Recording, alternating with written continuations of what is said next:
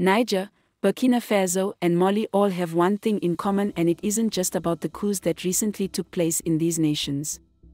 They are all critical about France and they want to put an end to the French agenda in Africa. This is the reason why the aftermath of these coups has been marked by the various military leaders unequivocally demanding that all the French troops leave from their respective countries. France's response to this has been simply dismissive regarding Mali and Burkina Faso. However, in Niger's case, it's a different story. France has treated this issue with utmost seriousness, firmly rejecting any possibility of withdrawal. So the question you might be asking is why France seemingly doesn't mind pulling out of Mali and Burkina Faso, and on the other hand its feet are still firmly planted in Niger. Why?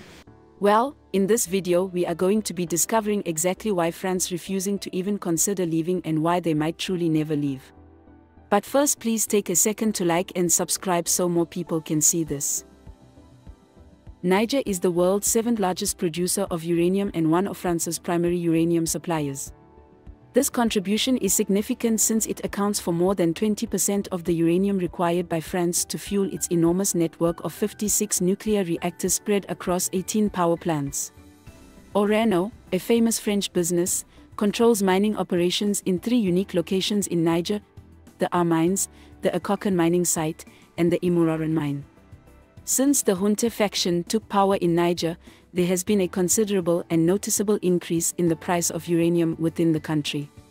Uranium, which was once valued at about 80 cents per kilogram, now fetches an astonishing price of €200 per kilogram.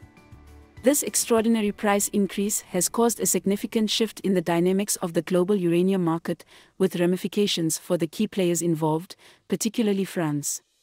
Canada, another significant uranium supplier to France, is currently selling uranium at a rate of €200 a kilogram, in line with the newly discovered pricing levels. In contrast, France continues to purchase uranium from Niger at a significantly discounted rate, paying only 80 cents per kilogram. This pricing gap has influenced France's uranium buying policy. To understand the magnitude of this economic dimension, consider that Orano, the French company in charge of uranium mining operations in Niger, is estimated to earn a staggering annual revenue of approximately $54 billion solely from the exploitation of uranium resources in Niger. This significant cash windfall emphasizes the economic importance of Niger's uranium riches to France and its linked corporate companies. Orano's involvement in uranium mining in Niger dates back to 1971, when this crucial cooperation was formed. Orano strengthened its commitment to uranium extraction in Niger in May by negotiating new contracts with the Nigerian government, prolonging French uranium mining operations in the country until 2040. This long-term commitment demonstrates Niger's uranium resources' strategic importance to France's energy security. The year 2022 was a watershed moment in this partnership, with France acquiring 1,440 tons of uranium from Niger. Surprisingly, this amount represented 20.2% of the total 7,131 tons of uranium imported by France that year. These data highlight Niger's crucial role in meeting a significant amount of France's uranium requirements. Niger's importance extends beyond its bilateral relations with France, as it plays an important role in the greater European energy landscape. The commencement of the Russia-Ukraine conflict drastically altered the geopolitical scene in an era when European nations were traditionally relied on Russian natural gas. As a result of the disruption in Russian gas supply, European Union member states, notably France, have been forced to diversify their energy sources and explore alternatives. Uranium emerged as a possible substitute, and diversifying natural gas supply became a primary goal. In this perspective, Niger stands out as a reliable source of uranium, particularly for France. However, the rise of an anti-Western dictatorship in Niger has placed doubt on France and the EU's ability to secure low-cost uranium. The country's role as an economical uranium supplier persists, but the political context raises doubts about the country's ability to maintain this beneficial connection. France views its capacity to negotiate the problems provided by the Niger junta as superior to engaging in a confrontation with Russia, emphasizing its unwillingness to leave Niger. This story emphasizes the multidimensional nature of France's ambition to stay in Niger, which is motivated by economic, geopolitical, and strategic factors.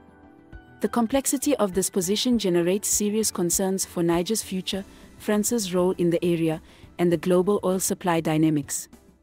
Let us now look at the second reason for France's choice to remain in Niger. As previously stated, the European Union has faced energy issues as a result of Russia's inability to supply natural gas to EU member states, prompting the search for alternate energy sources. Concurrently, Nigeria has issued threats of military action in Niger in response to the recent shift in government. Allow me to introduce you to the Trans-Saharan gas pipeline, which you may not be aware of. The Trans-Saharan gas pipeline is a large-scale project that envisions a pipeline running through Niger's territory.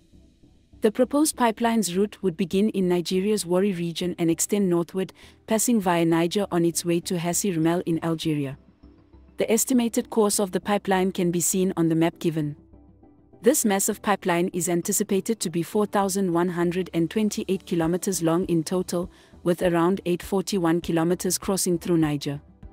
It is worth noting that the Trans-Saharan gas pipeline concept was first proposed in the 1970s.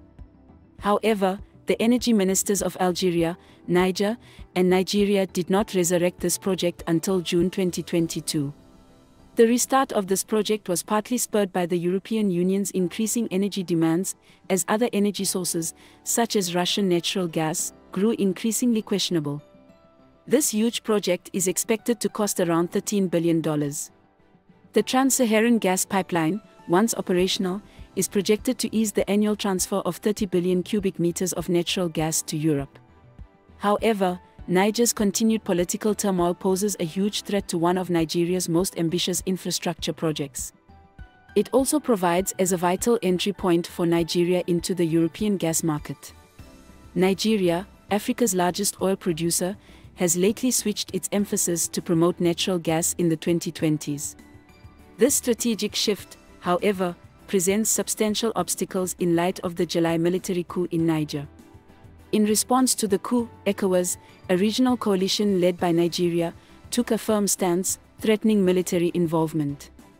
Simultaneously, Nigeria is dealing with local infrastructure challenges, most notably the blocked AKK pipeline, which has put question on the sustainability of a big project intended to connect Africa's considerable gas reserves with European nations seeking alternatives to Russian energy supply.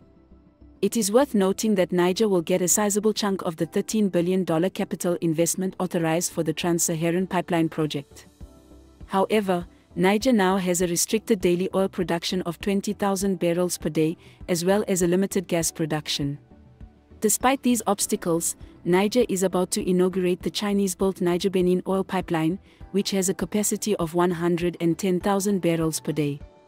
This highlights the complexities and concerns facing the enormous Trans-Saharan pipeline project, which is taking place amid changing regional dynamics and infrastructure issues. The Trans-Saharan pipeline project has the potential to monetize Niger's significant recoverable gas reserves, which are estimated to be in the range of 34 billion cubic meters. The project's future, however, is dependent on the current situation in Niger and the wider Nigerian region. Nigeria's oil production has declined significantly in recent years, and its export infrastructure issues have hampered its capacity to supply the expanding European demand for gas. Russia's military engagement in Ukraine has aggravated the issue. These issues highlight the importance of France's reluctance to leave Niger. Their strategic aim is to prevent any departure from Niger, and this story contains additional layers of complexity that we will explore in following conversations. If you enjoyed this video, please leave a like and a sub, and we'll see you in the next one.